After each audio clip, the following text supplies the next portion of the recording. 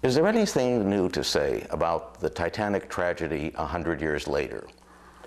The commentary that intrigues me most was made by the satirical newspaper The Onion. World's largest metaphor hits iceberg. And that's what the Titanic has been. It's been a symbol of many other things. We think we have learned the lesson because we have read so many books, we've seen so many films. There's a whole library on the subject. But what do we really know about it? I think the interesting question is how the people of the time, without having seen the films, without having read the books, without knowing what was going to happen to the Titanic, how those people thought of the world of the sea. And that's what I'm going to try to do now, to look at the picture that the owners, the officers, and the passengers of the Titanic had, remembering the saying of the philosopher Soren Kierkegaard that life is lived forward but understood backward. If we think of the Titanic that way, the ship in the event will not just be a metaphor, but it will be a lesson in how today we are facing the concrete realities of our own time. The Titanic is a metaphor for failure, among other things. But what kind of failure? Was it simple class arrogance, or was the problem really the system, or was it both?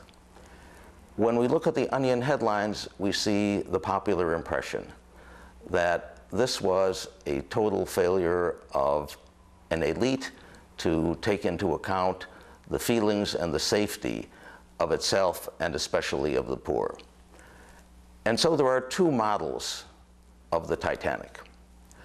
The first might be called the populist wedding cake model, that the people at the bottom, the 99%, were treated inexcusably by the 1%. The second has been called by organization theorists the Swiss cheese model of disaster. And in the Swiss cheese model, it just happens that all of the safeguards that were in place against a tragedy like this happen to fail at the same time. If you picture a block of cheese, usually there is no hole that goes all the way through the cheese. But once in a while, if all the slices align in the right way, there is a path to disaster. And that is the question that students of the Titanic are facing. At the time of the Titanic, the two interpretations were roughly reflected by public figures in the United States and in England. In America, it was Senator William Smith who led the congressional investigations of the disaster at the Waldorf Astoria Hotel shortly after the rescued passengers arrived in New York. In England, it was Lord Mersey who was the head of the commission investigating the wreck. There were two very different people with different motives. Senator Smith was one of the first members of Congress to begin what became a major feature of American public life in the 20th century. The congressional investigation that sought not only information as prescribed in the Constitution, but also exposure. Exposure of incompetence, of greed, of treason. It was really one of the original media circuses. Lord Mersey had a different bias. He was doing his best to uphold the honor of British seamanship. And his commission reached a very different conclusion from the American report. It adopted what today is called the Swiss cheese model, that tragic decisions were made, bad decisions were made, but generally, everybody was following the best knowledge of the time. We've learned more, things have to be changed, we have to move on. But we can't judge people by hindsight. These were the two interpretations. And the interpretations survive today. The filmmaker James Cameron is responsible for the most influential popular image of the Titanic today. And he's very much in the camp of the senator. Third-class people are vital and heroic. First-class people are oppressive and sexist. And the people in steerage are left to die while the people in first class manage to rescue themselves. There is some truth in that, but it's also exaggerated. For example, nearly twice as high a proportion of the third-class women on the Titanic survived as the first-class men. And in fact, the lowest proportion of survival was of the second-class men for complex reasons. But that just shows how it's hard to make that kind of generalization about the Titanic. On the other hand, there are respected figures today who are very close to Lord Mersey's position and who in fact even uphold the idea of the gallant people in first class who sacrificed themselves for the greater good. Mark Stein, a columnist, has compared the heroism of the Titanic with the panicky behavior of the people on the Italian cruise ship Costa Concordia, of which I'll be speaking in a minute. In academia, there is even a respected economist, Bruno Frey, who has resurrected the idea of the English as a race of gentlemen with a sense of fair play, suggesting that their lower rate of survival than that of the Americans is proof of this. It would not be a good crisis without villains. In our own time, in the crisis of 2008, it was the Ponzi schemer Bernard Madoff. In the time of the Titanic, it was Sir Cosmo and Lady Duff Gordon, who were accused of escaping from the ship in a lifeboat with only 12 people on board, accused of having bribed the crew to row away from the ship as quickly as possible, not picking up anybody else. And they never quite lived down the hearings, although they continued to protest their innocence. There was a basis in reality for Senator Smith's characterization of the White Star Line, though.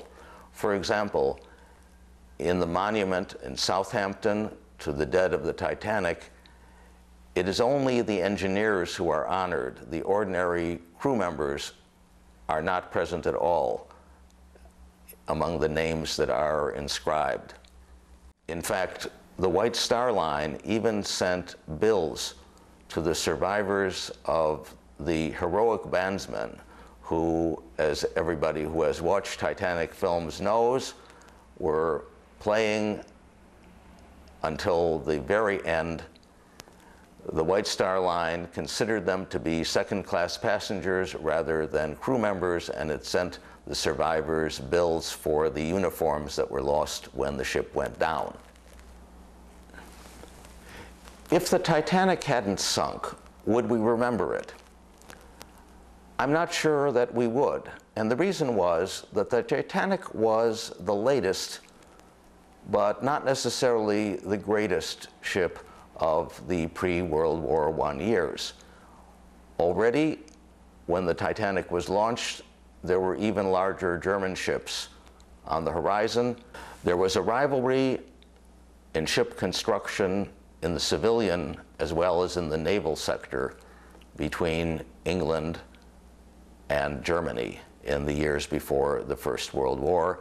The German ships, in fact, were more advanced in the way their rooms were arranged.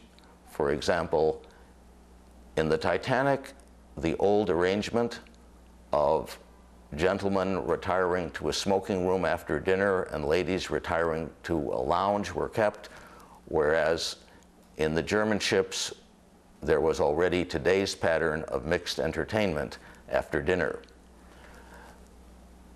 Even in the domestic quarters, the Titanic was really not quite up with the times.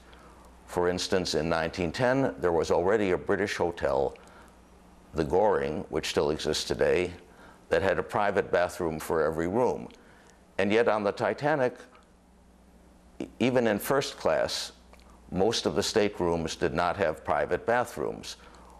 One of the Titanic collectibles sold after the expeditions is the chamber pot. So the Titanic was not our idea of luxury. In fact, if we're looking for a ship that corresponds to the classic picture of what a great liner should be, we have to look ahead to the 1930s, to the so-called ships of state that were heavily subsidized during the Depression by nations that were trying to create employment while opening up showcases of their arts and crafts for elite travelers from around the world. The greatest of these was the French ship Normandy, which was launched in 1935. And if you compare the dining rooms of the Titanic, here shown in a photograph from the Olympics, since there's no corresponding picture from the Titanic, to the three-story Art Deco dining room of the Normandy, you'll see that there's really no comparison. And yet, the staircase of the Titanic, because of the ship's tragic fate, has always seemed the essence of luxury to generations.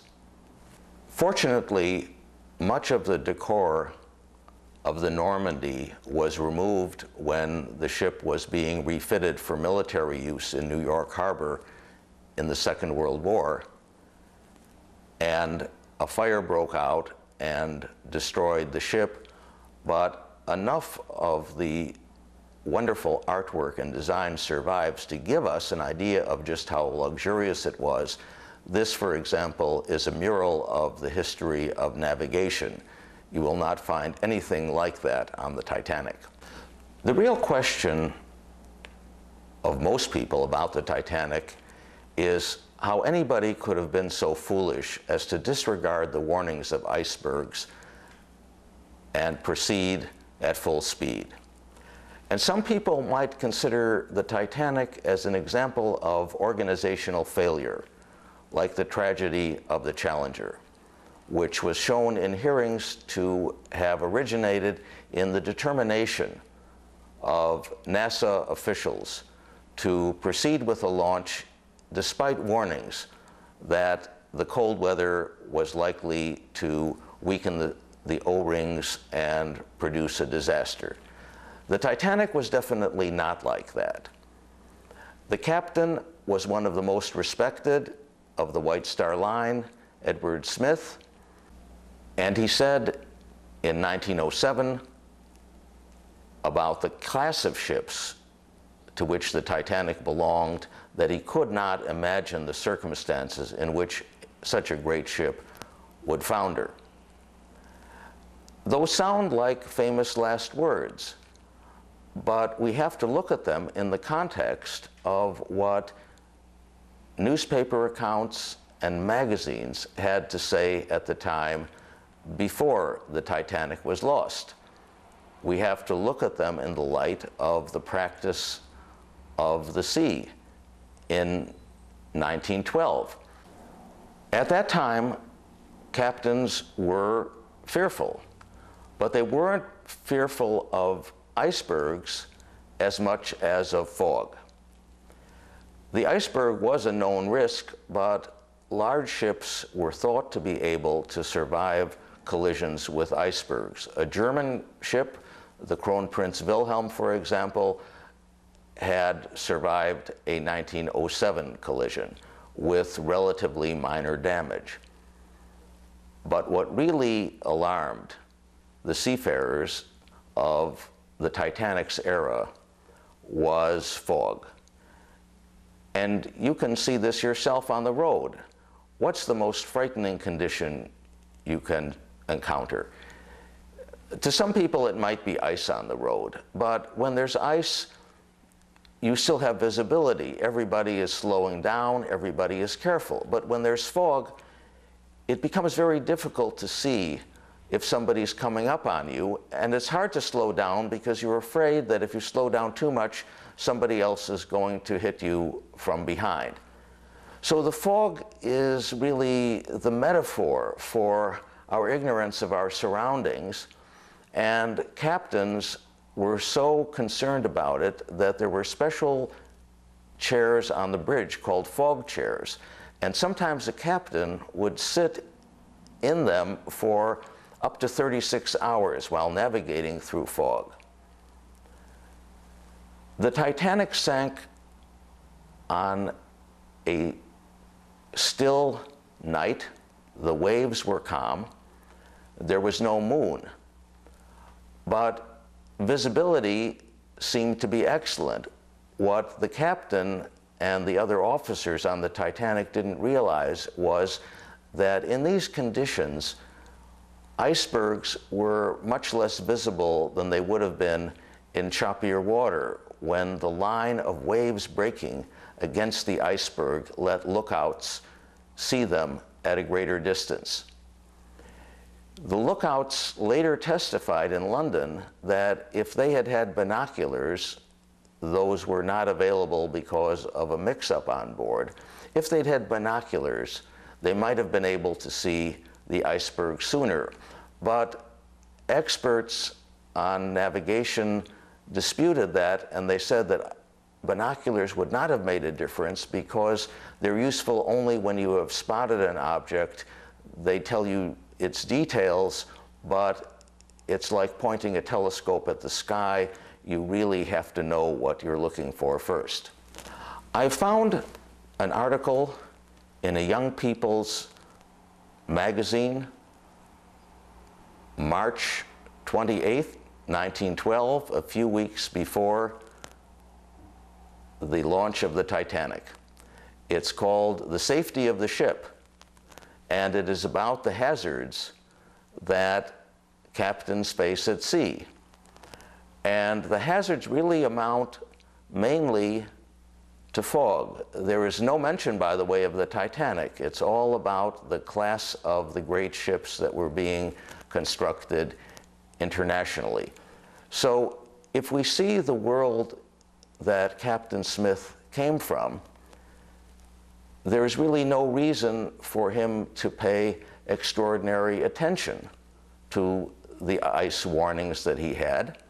He was certainly aware of the danger, but paradoxically, it was his extra experience that made him, in hindsight, so complacent. There was another nearby ship, the Californian, that many people at the time and since have said should have known that the Titanic was foundering, should have come to the ship's aid, disregarded the signals, and that's a whole controversy in itself. But the interesting thing was that the Californian had virtually come to a standstill because of the ice. The Californian's captain was in his 30s, relatively new to the sea, and the sound of the ice clanking against the ship terrified him. But Captain Smith, as a veteran, was following the universal practice of going at full speed through ice packs. Experience had taught everybody that this was not such a great danger, and the passengers expected to arrive on time. One of the most important things about the new class of superliners dating from the mid-1890s was that they could keep a schedule, as a train did. If you were going in an old-style sailing ship, you could not really count on getting to your destination at a certain time.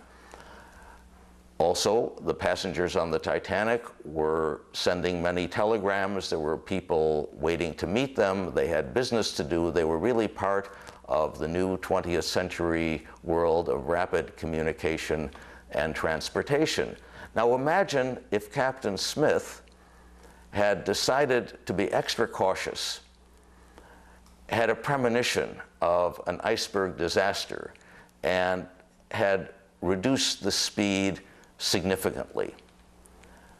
Let's say that the Titanic had steamed into New York Harbor a few hours late. or more than a few hours, what would people have said? They wouldn't have thanked the captain and the White Star Line for saving them from a disastrous collision with an iceberg. They would have apologized to their friends and relatives for not being there on time, and they would have muttered to themselves that this old guy who was about to retire was so concerned about his bonus for accident-free service during the year, so concerned about getting the title of Commodore when he retired, that he had inconvenienced the whole ship. And suppose the White Star Line had relaxed its rules about first-class passengers not mixing with third class. What would have happened? If those regulations had been breached, everybody might have had to get off at Ellis Island and go through a full inspection. It wasn't snobbery on the part of the White Star Line that segregated the third-class passengers. It was actually the regulations of what became the United States Public Health Service. In 1891, as immigration was rising, new legislation said that because of the crowded conditions in third class and steerage, the passengers from those categories had to be kept separate from the rest of the ship so that those passengers in first and second class could be visited briefly in their cabins and cleared, and everybody else could be sent to a special inspection station. The Titanic raised another issue that we can best see in hindsight, and that is scale. It's well known in engineering that new designs keep getting bigger and bigger as architects and shipbuilders get more confident, until they reach a point when something goes wrong. And this happened as early as the Middle Ages. The magnificent choir of the Cathedral of Beauvais, one of the greatest works of the era, collapsed in 1284, only 12 years after its construction. The reason was that that wonderful innovation, the flying buttress, which allowed unprecedented height and unprecedented light, turned out to be inadequate in high wind. How could the architects have foreseen winds like that? In hindsight, we can say they should, but cathedrals had been getting bigger and bigger without any ill effects. And even today, the conservation of the Cathedral of Beauvais is a major job for engineers. Connecting the flying buttresses, for example, are metal supports indicated by the red arrows, and in the interior there is wooden bracing. So it's very hard for designers to say when something gets too big. There was a history in the 19th century of ship designs that revealed fatal flaws. Steamboats, for example, were notorious for explosions. You can read all about that in Mark Twain. But the most deadly accident of its kind in American history actually occurred at the end of the Civil War, not as a result of military action, but during the transportation of released Union soldiers north in a ship called the Sultana. The Sultana exploded in 1865 with a loss of 1,800 lives. The Sultana was partly a Challenger-style disaster. Boilers, for example, had been patched with thinner metal so that they were vulnerable. But it was also a matter of the behavior of the passengers themselves. The ship had a capacity of 376, but by the time it sailed, there were 2,400 on board. The soldiers did not mind the crowding. They wanted to leave as soon as possible. And of course, the ship owners, who were being paid by the government per head rather than per voyage, saw an enormous profit in it. So what seems to be a matter of pure greed and incompetence also involves a certain matter of shared understanding. It was more important for the soldiers to get away quickly than it was to wait and have a safer journey. But of course, these were people who had been exposed to all of the deadly fire and the horrific prison conditions of the Civil War, so their behavior is understandable. In the early 20th century, the greatest disaster was the loss of the General Slocum in 1904. The General Slocum was an excursion ship that operated in New York waters, and in this case, it was carrying members of a Lutheran church on their annual festivities. When a fire broke out, the captain did not make landfall immediately. The fire continued to burn, and over 1,000 lives were lost, again, more than on the Titanic. It turned out that maintenance of the ship, and especially of safety equipment like life vests, had been seriously deficient. For example, the life vests were made with inferior cork, and it was even said that iron bars had been put into the life vests to bring them up to the specifications. The Titanic did mark a new stage of accountability, though. In the case of the General Slocum, the owners of the company and the suppliers of the life vests were never convicted. Only the captain was, and he was later pardoned. By 1912, there was more indignation, partly because more elite people were involved. They had lawyers, they could press their case, they could appeal to popular opinion. And the difference between the Titanic and the General Slocum also illustrates something about the sociology of disasters. If people who are part of a tightly knit community die together, that's as great a tragedy as people from all over the world.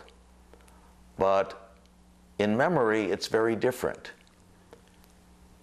In memory, it's a relatively restricted circle of family members, friends, and relatives who are mourning. In the case of a transatlantic ship, the disaster affects people from all over the world. So it's likely to be covered more widely by the press and remembered longer. And that's one of the things that has made the Titanic stand out in history, while other tragedies like the General Slocum and the Eastland, which we will see in a minute, are forgotten. There may be no greater challenge in thinking about the Titanic's safety than the question of lifeboats. Why weren't there more? One answer that's often given is that the White Star Line was simply too cheap to install them. But that doesn't make much sense, because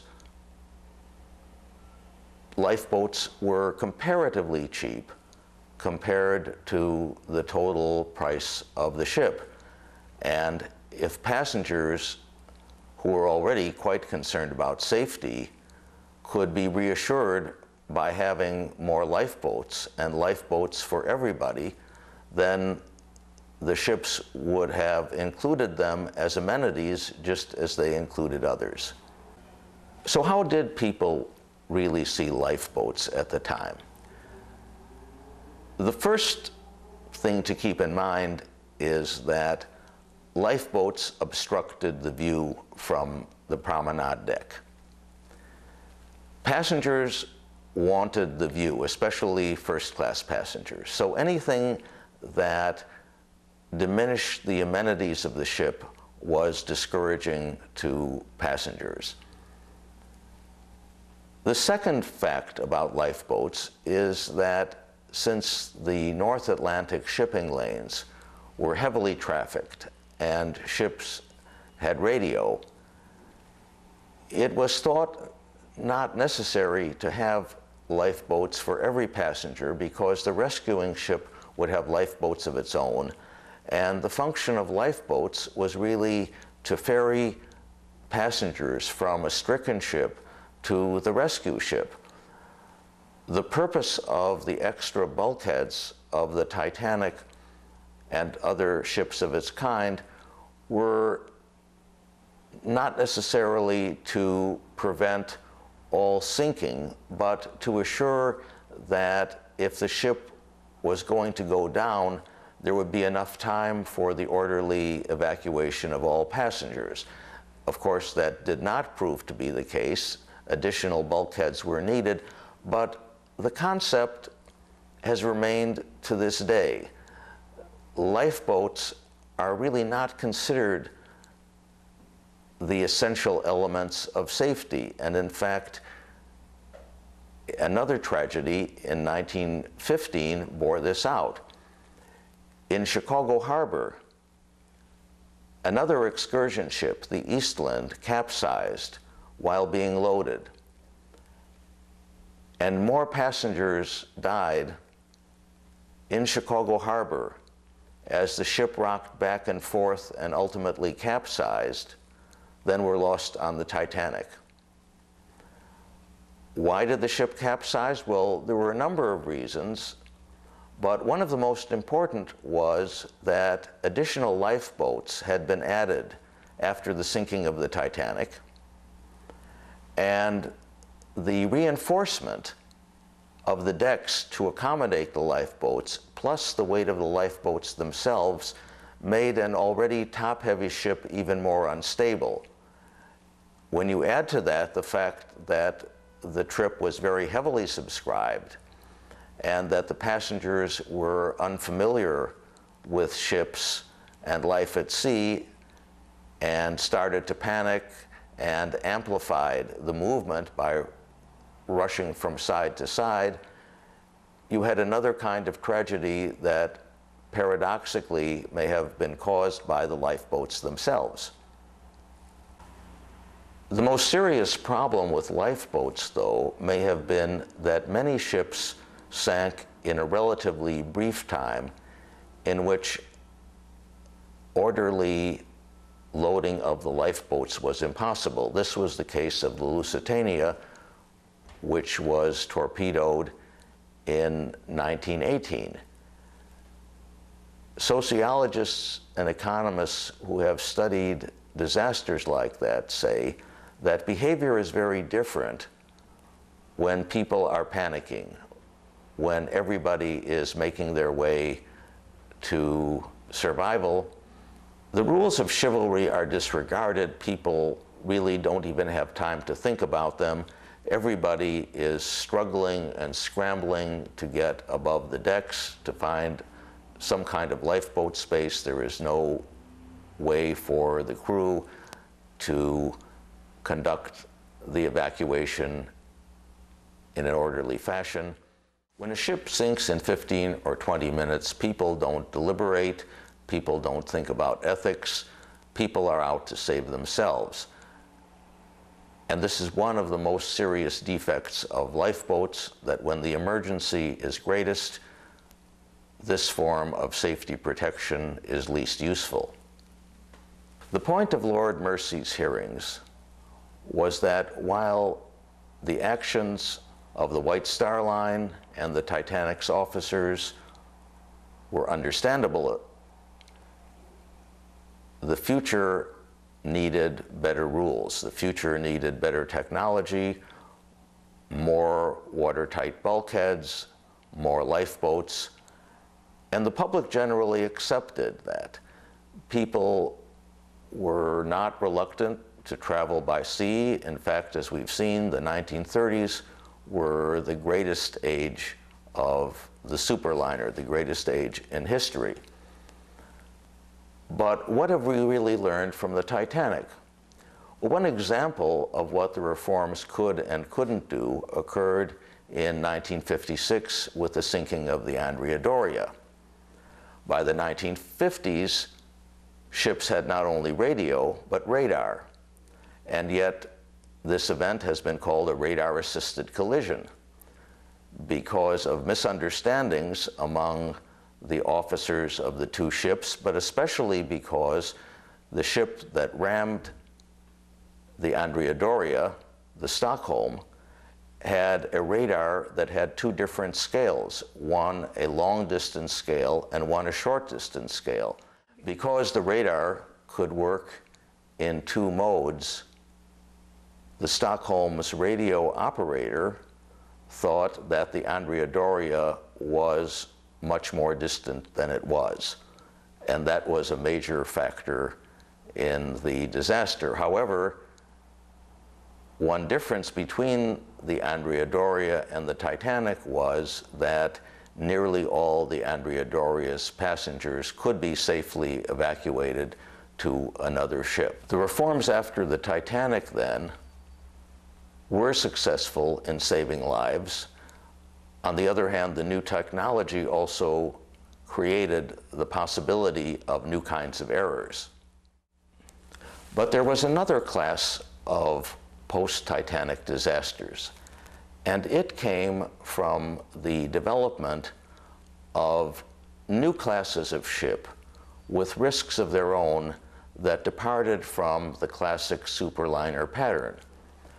One of these is the so-called roll-on, roll-off ferry, which has a bow that can lift for accommodating automobiles and trucks and other vehicles. This is a very efficient way of transporting people, but it's also a risky way. And the reason is that those open decks and the arrangements of the bow and stern can permit water to accumulate on deck, and that water in turn can easily destabilize the ship, causing further disasters, and that's exactly what happened. In 1994, a ferry operating on the Baltic, the Estonia, sank amidst high waves because probably of this kind of interaction between the ship's design and the movement of water on the deck.